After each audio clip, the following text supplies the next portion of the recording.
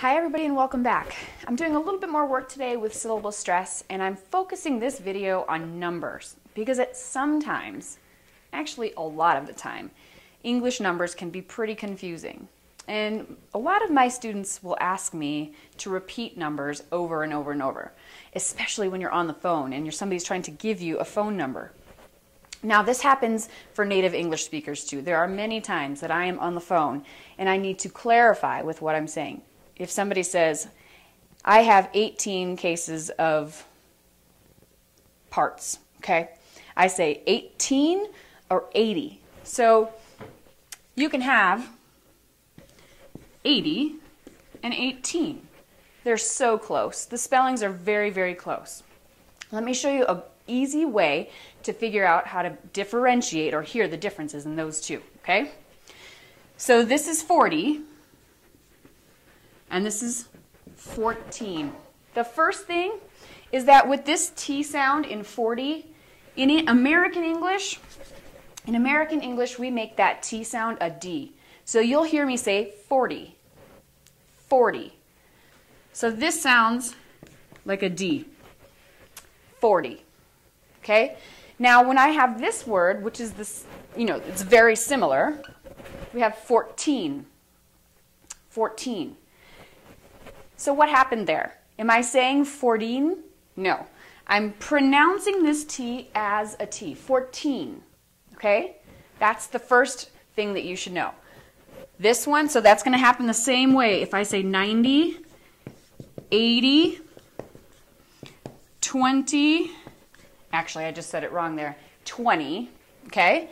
So I'm actually not even usually saying the D sound. 90, 80, 20. So in this 20, I'm actually not even saying T or D. I'm saying 20. 20. Okay? Like the sound isn't even there. 20. Now with the teens, 14, 19, 18, I am pronouncing that sound. I'm saying it clearly. 14. 14. Let's do a couple more. 18. So the T is strong, and it's a normal T sound, and the stress has changed. So the stress in this word is right here, 40. So you're doing that stair step, 40, okay? The stress over in this word is on the second syllable, 14. So we're going up at the end, 14. So those two things are different, okay? You pronounce the T in the teens, and you change the stress. And those two pieces will help your English sound way more clear when you're talking with numbers in English, okay? Let's do a couple practices with dates and phone numbers and years, and that'll help you guys feel a lot more comfortable when using English numbers.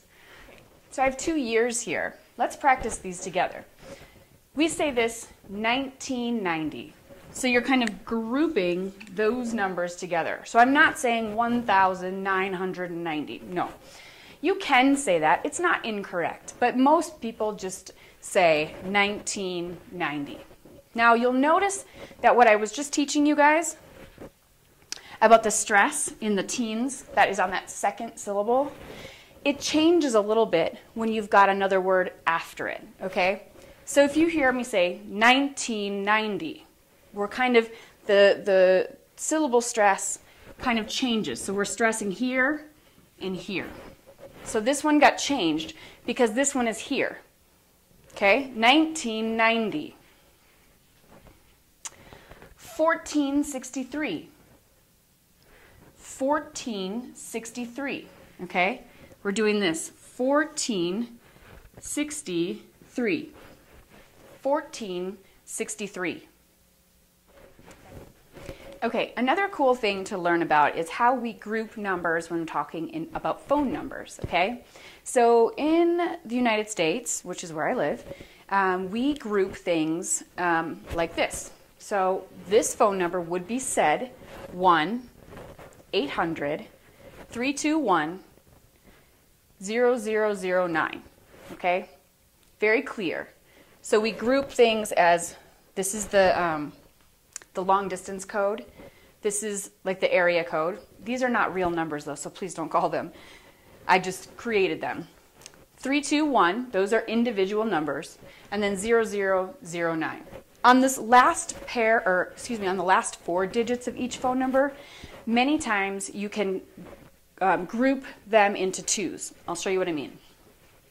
So this one would be 1409, and in English we can do O in numbers. We can say 409, but many people will say 409, okay? So that's just kind of a weird English thing that we say. 409, 543, 1272. Try it for yourselves, you guys. 1409, 543, 1272. Now you can say each individual number, that's totally fine. You could say 1272, 1272, okay? With that same rhythm. Or 1272.